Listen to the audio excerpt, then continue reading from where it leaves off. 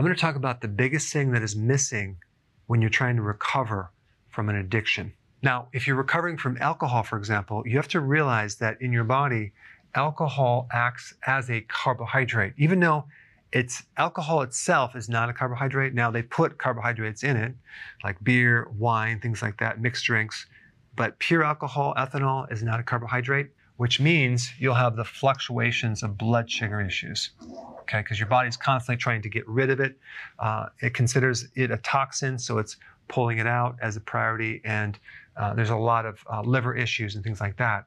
So the symptoms from that alone, from the blood sugar highs and lows, are going to be anxiety, fatigue, moodiness, definitely craving, dizzy, and confusion.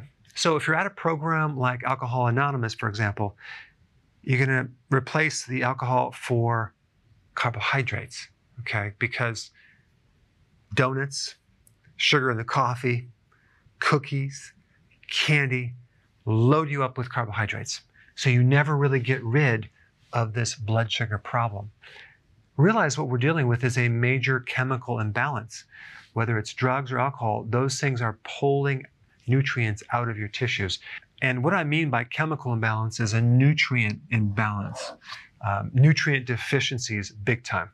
And there's a condition behind this blood sugar fluctuation called insulin resistance. And when you have insulin resistance, you have difficulty absorbing nutrients in the first place. So not only is the alcohol creating a deficiency, but the insulin resistance is also, on top of that, blocking your ability to absorb nutrients. So it keeps things completely out of balance.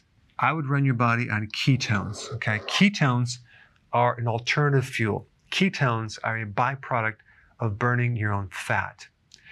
Your body loves ketones and prefers ketones, but way over glucose. When you are in ketosis, which means you're running your body in ketones, these symptoms completely go away. You just feel much better. Now, how do you do it?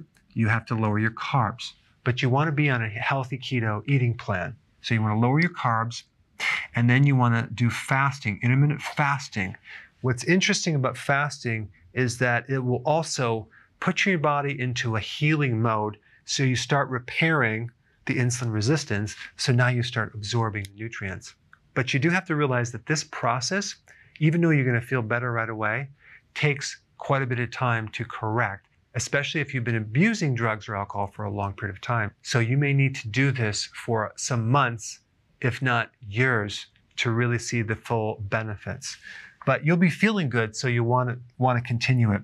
The other thing that I think is very, very important in the meantime, while you're doing this, is to actually take ketones themselves, okay? You can get them in a supplement or through something called MCT oil that will turn into ketones. So these are called exogenous ketones or ketone salts. You take them, your brain starts feeling a lot better. It makes it easier to be successful long-term, especially because there are a lot of symptoms that are associated with withdrawals and physiological cravings for certain things. So you want to satisfy the body with the right fuel. That's number one. Number two, you want to give it certain nutrients. The best source of the B complex is nutritional yeast. What you want to do is you want to be consuming this all day long. It's going to help you. Have large amounts of it. You'll just feel better from it. Next thing is trace minerals. Trace minerals are also very important in many different things, but you become deficient in trace minerals when you consume alcohol or take drugs as well. Vitamin C is also important, but don't just get the regular vitamin C that you would get at the drugstore.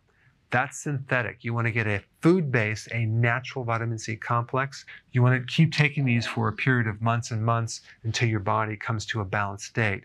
I think the implementation of these basic things, this basic diet, is not emphasized enough in these rehab programs. So I highly recommend that you just try it so you can actually see for yourself, and then you'll really know. So I put the how-to basic video on this page.